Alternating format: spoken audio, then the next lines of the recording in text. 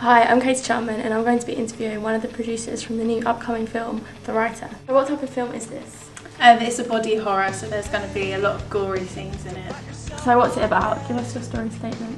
It's about a journalist called Nicola Bates, and she feels that in order to save her career in society, then she must rid the London Docklands of all the homeless people, but she goes about this in the most gruesome way possible. And what actually happens during the film? You just see the normal life of Nicola start with, and then you see flashbacks of murderous scenes, and nobody knows who the killer is, but as the film goes along you find out that it's Nicola in the end. And why would someone want to see it? I think it's a really unique film and it's quite interesting, and I think it would appeal to a lot of people.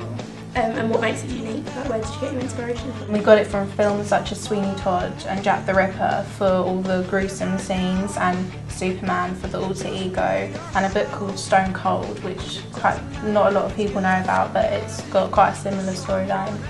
Okay, well thank you, and we look forward to the film in 2020.